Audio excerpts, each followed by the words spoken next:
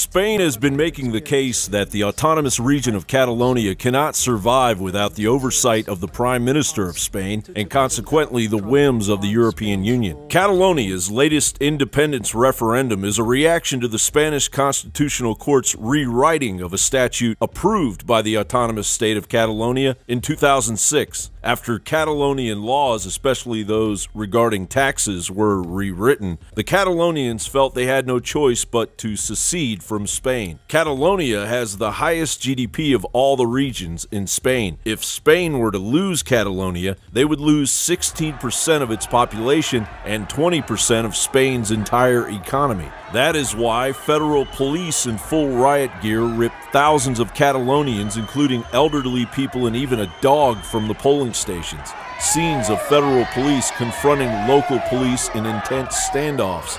Video continues to pour out of federal police brutalizing Catalonians, a number that has currently reached well over 760 injured.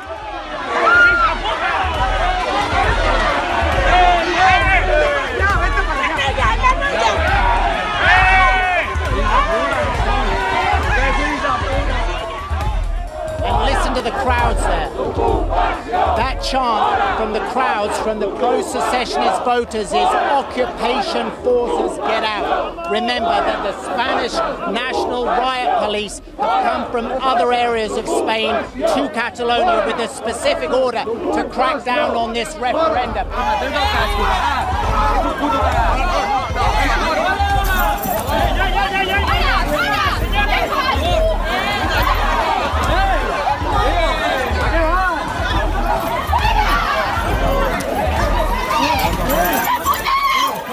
Prime Minister Rajoy had sent in thousands of troops stationed aboard cruise ships off of the coast of Catalonia. The troops seized millions of ballots and arrested dozens of pro-independence officials. And this overarching presence of federal troops adds more motive to why the recent terrorist attacks in the Catalonia region, including the truck attack in Barcelona killing 14, had hallmark characteristics of a false flag event. DW News reports Cesar Martinez and his family were among those who witnessed the scene. Martinez says, "Armed units stopped us on the A7 by Malaga. We were treated like criminals and had the feeling that something bad had happened, but it ended up happening a day later." Regardless of the polling stations that were shut down, the counting of the votes has just begun. Of course, it is highly likely that Madrid will never recognize Catalonia's independence, whatever the outcome. In fact, Madrid claims the vote never happened.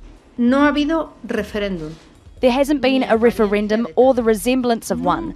I asked the Catalan government and the parties that support it to cease this irresponsibility, to assume from this moment that what had never been legal is clearly unfeasible. It makes no sense to continue this farce that leads nowhere. But independence is something the Catalonians cannot live without. John Bound reporting for Infowars.com. Let's go to Debit in Florida. Debit in Florida, you're on the air.